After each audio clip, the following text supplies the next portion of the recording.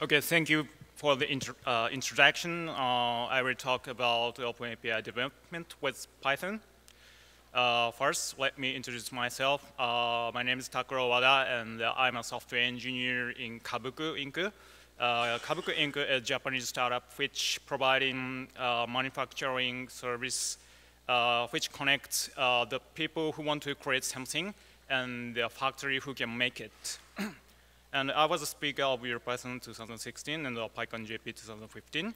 And I'm also a member of Swagger Kojin technical committee, Python and TypeScript. And those are my pointers in internet, so please follow it. And this is today's agenda. And first, I will talk about what is OpenAPI. So introduction of OpenAPI and basics. And second, I will talk about OpenAPI tools. So introduction, some useful tools to increase your productivity. And the final part of this presentation, I will talk about the actual case study of my company using OpenAPI and Python. Okay, so first, what is OpenAPI? So who knows about OpenAPI? And who are using it for your project? Okay, thank you. So OpenAPI is a literary API description language which is focusing on creating, evolving, and promoting vendor-neutral description format. So what can do with OpenAPI? So it's simple. You can write your API spec with OpenAPI. So that's simple. For more detail, OpenAPI is supporting two types of format, YAML and JSON, and it's based on JSON schema. JSON schema is vocabulary to annotate and validate JSON. So it makes use of JSON schema function. And OpenAPI is originally known as Swagger. So Swagger is renamed to OpenAPI in 2016. So in this session, I will use the word Swagger often, but do not confuse it. It's almost the same meaning of OpenAPI. And yeah. So how to use OpenAPI? So OpenAPI is API spec itself, so you can use it as API document. And OpenAPI core tools can generate good-looking document, which means it generates HTML, CSS, and JavaScript automatically. So once you write your API spec and generate the document, you can share it with your team, front end, back end, or developers or non-developers. Or if your service has public API, you can generate the document for any developers all over the world. Okay, so another way to use OpenAPI is as API tools. I mean, mainly code generator. So for example, if you write API spec, you can generate source codes for validating request data from clients in server side, or generates codes for API calling part in clients. Okay, so there are several versions of OpenAPI. And as I said, OpenAPI is originally known as Swagger, and it's renamed OpenAPI in 2016. So version 1.2 and version 2.0 was released in 2014. So it's known as Swagger. And the new major version, next new major version 3.0 will be released in July 2017. So this month, maybe next week, it will be released. So I think it's so hot technology. Yeah. And there are some competitors of OpenAPI. So those kind of language is called, categorized as RESTful API DL description language. And one is RAM, RESTful API modeling language. It's YAML-based language. And another one is API Blueprint. It's Markdown-based. By the way, the developer of API brain is Apiary, which is acquired Oracle in the beginning of this year.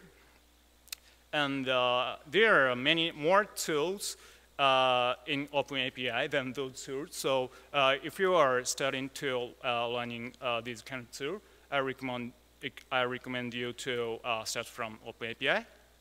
And I investigate Google Trends of these three.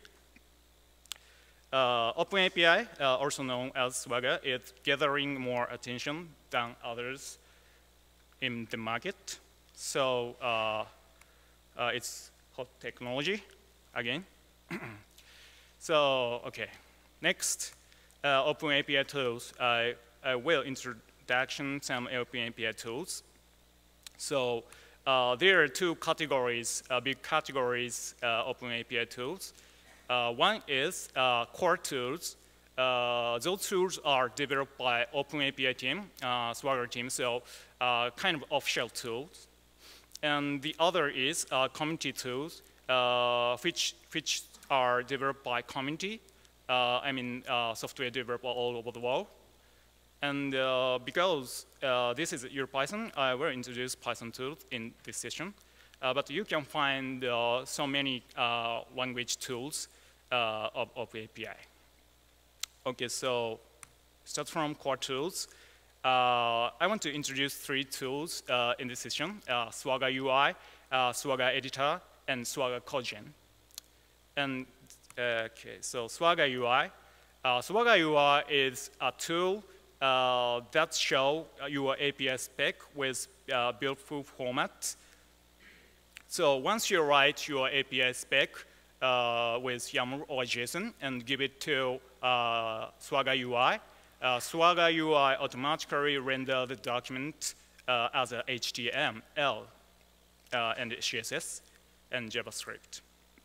And the Swagger UI is also providing feature that call your API directly from your browser page. So you can use it as a test tool for your API. So let's see the example.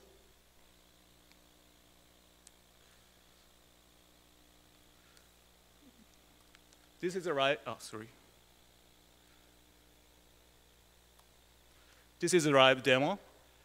And this is showing the pet store's API spec. You can find some API definitions, and you can try it here. And send actual API request to the server and see the results in this page. Okay, back to the presentation. Okay, next. Next is Swagger Editor. Swagger Editor is a WYSIWYG spec editor in web browser. These tools provide some good features like syntax highlighting, on-completion, real-time spec validation. So if once you write invalid document in the Swagger Editor, Swagger Editor will notice you you are writing invalid spec, line number, blah, blah, blah, blah, immediately. So it's very useful. And if you go to the URL, you can see the live demo. You can try your spec writing at the site. Okay, so next, Swagger Codegen. Swagger Codegen providing function to generate servers and clients code from your API spec. So once you write your API spec with OpenAPI and give it to Swagger Codegen, you can generate multiple kind of code, including multiple language like Java, TypeScript, Golang, Python, and so many other languages, Ruby or C++. Yeah. And of course, some language are provided. So servers code and clients code can be generated for some language. It's very useful. It's powerful. Yes. Next, community tools. There are many Python tools for OpenAPI. So many tools are introduced in the Swagger official website. So if you go there, you can find many tools registered. And those tools are providing function as validator or code generator or spec parser and so on. And some tools are for the specific framework like Flask or Pyramid Bottle. And today I want to introduce one of these tools. It's very good.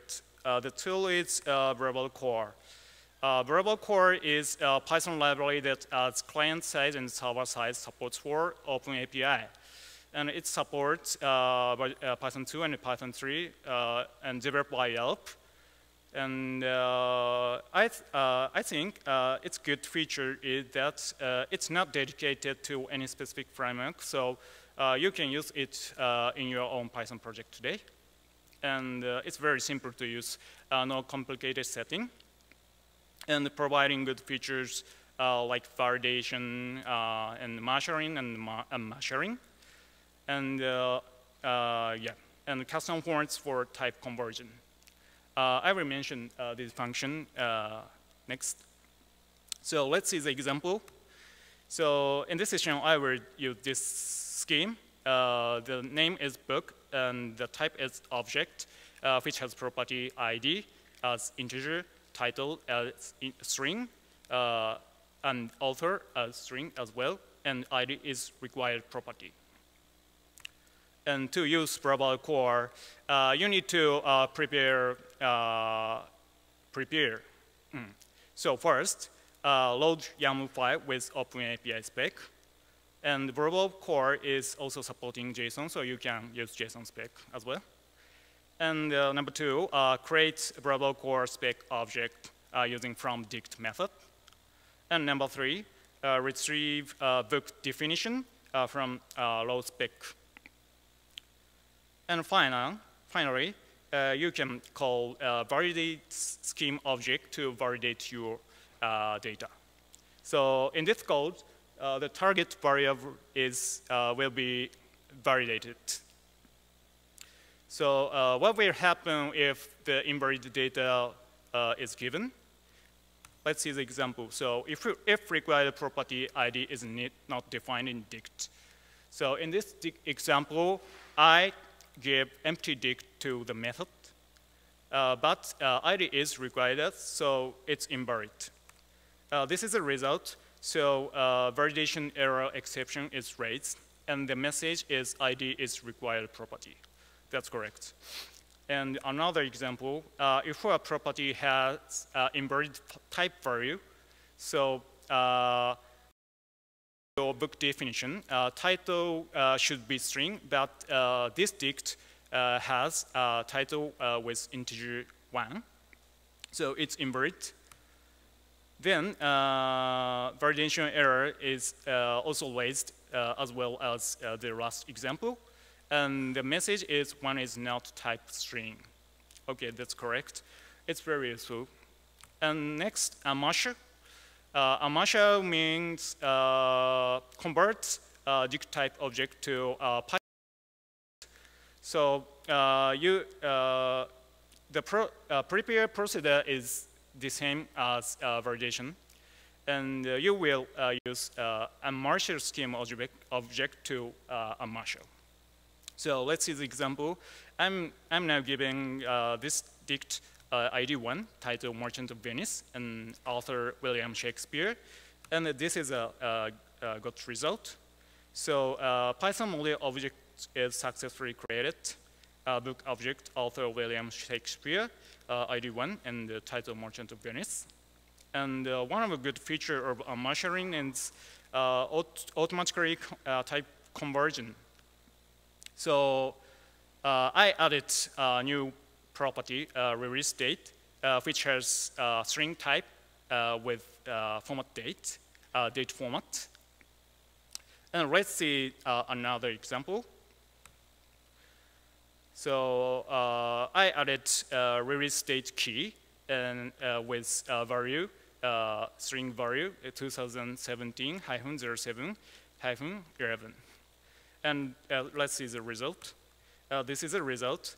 So the release date is converted automatically to datetime.date object.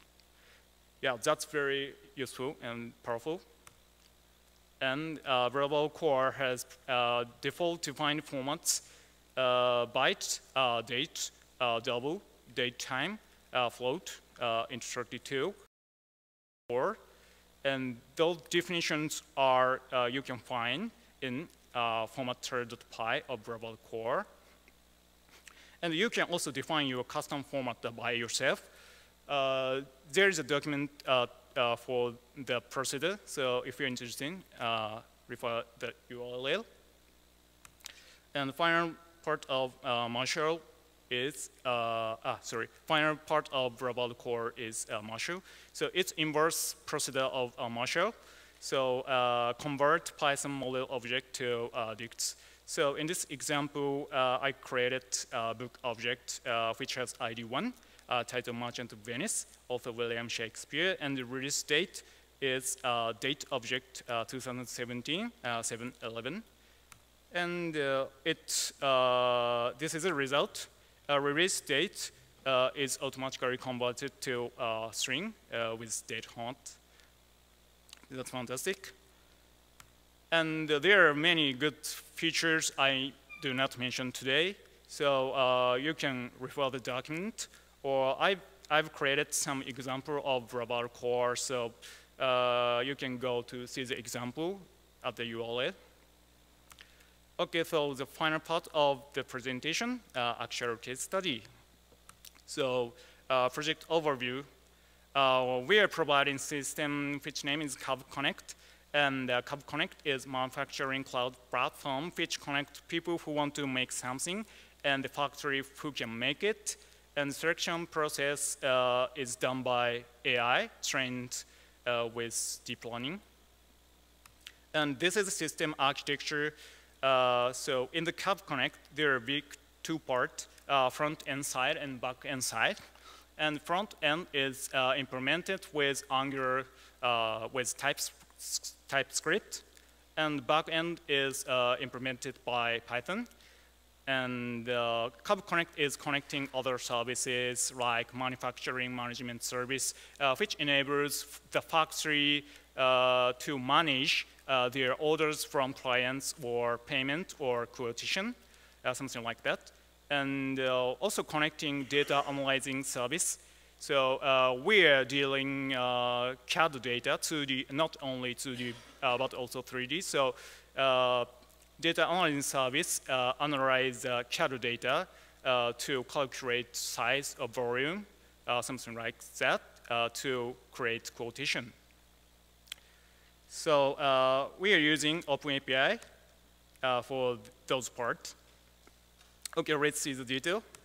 So we are using OpenAPI in Cub Connect in the three parts.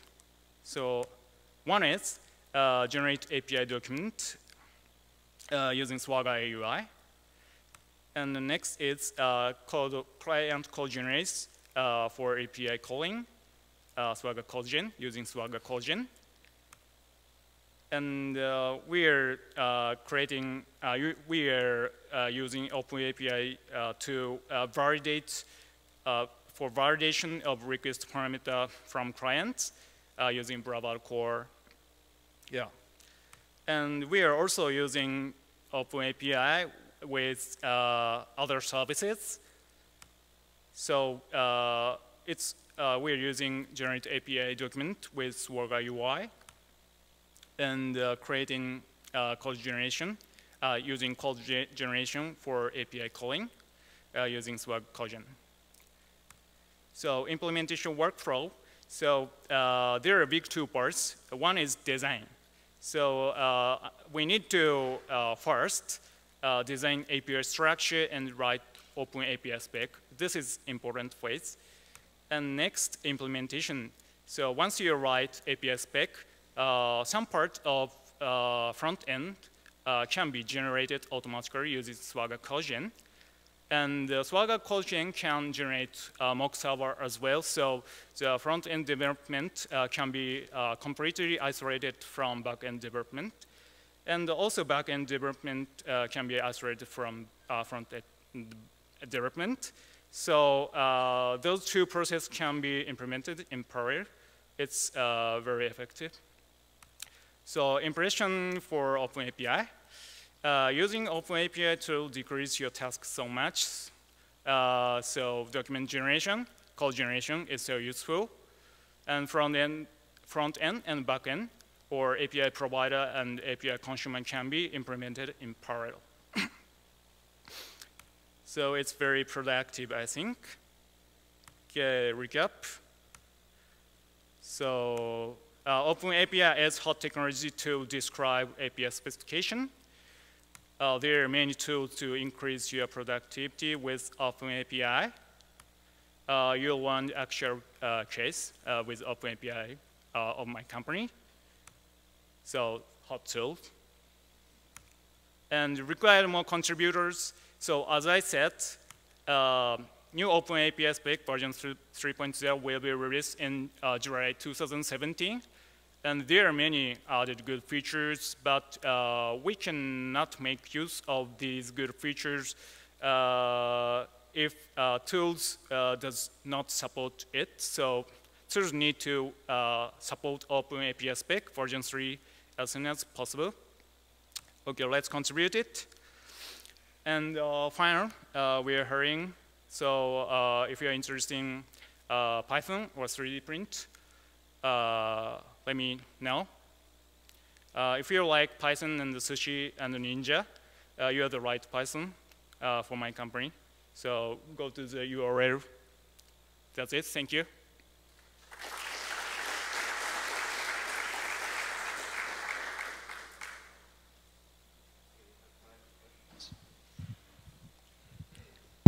We have time for questions.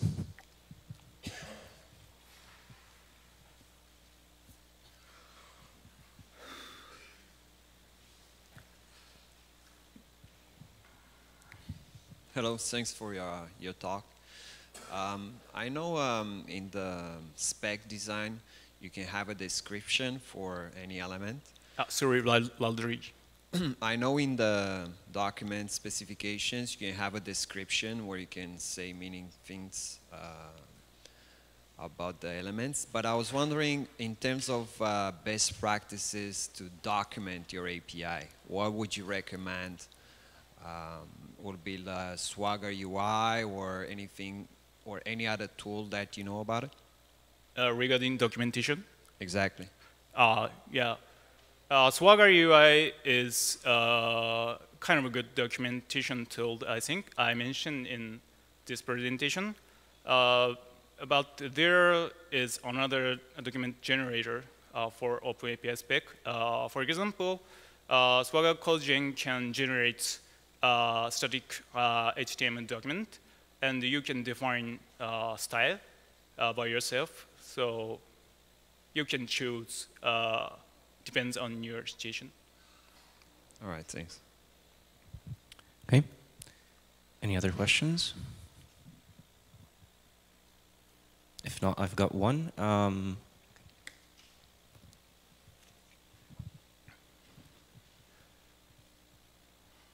Yeah, thank you for your talk. So I have a question regarding more complex validation scenarios. Mm-hmm. So for example, you can say that a field is required in the input data, but you might have, let's say, that is required if some other field is not present in the input data. So basically, inter-field validation scenarios and maybe other validation which depends on the context. So how extensible is the default validation with JSON schema, and if you encountered any problems with that? So using Brava Core, it's based on JSON scheme, I said. So it can validate validates constraint defined in JSON schema. So if you want to complicated validation, you need to choose another tool or write your code to validate it, I think. And I wanted to ask, is there support in OpenAPI to define what an error format is going to be like? So can I also document what the JSON structure, if I want to document this field is required, you forgot to do this, is there support for that? Sorry. For errors, like I have a validation error, is there a standard? Because I've seen I can define for my inputs and also I'm assuming my outputs. But can I also define the format of the output of error messages?